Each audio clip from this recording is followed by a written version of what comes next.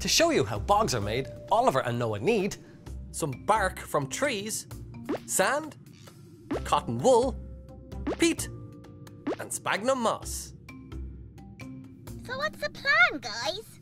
We're gonna make bogs in bottles. One's gonna be a raised bog and one's gonna be a blanket bog. What's the difference between a blanket bog and a raised bog? Well, blanket bogs are usually formed in places where the ground is hilly and there's lots of rain.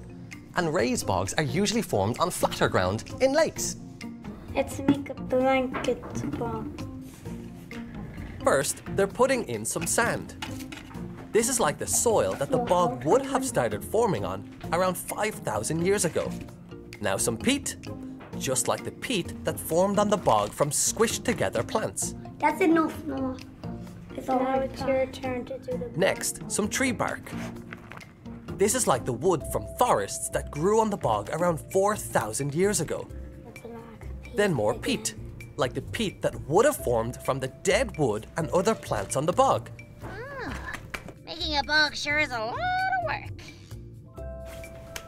And finally, sphagnum moss, because that's one of the most common plants found growing on bogs.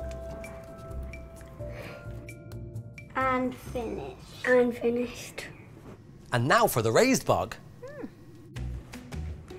The cotton wool is like the white clay that would have been at the bottom of a lake around 10,000 years ago.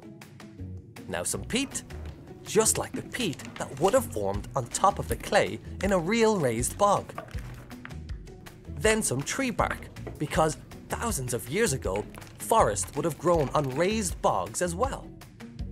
Next, more peat, made from all the dead trees and other plants in the bog.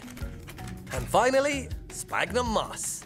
In a real bog, this sphagnum moss turns into peat by dying and getting squished together over hundreds of years. But luckily, we don't have to wait that long. Phew. Look, there they are, 2 bogs in bottles. And now you know how bogs are made. Yeah, thanks Oliver and Noah.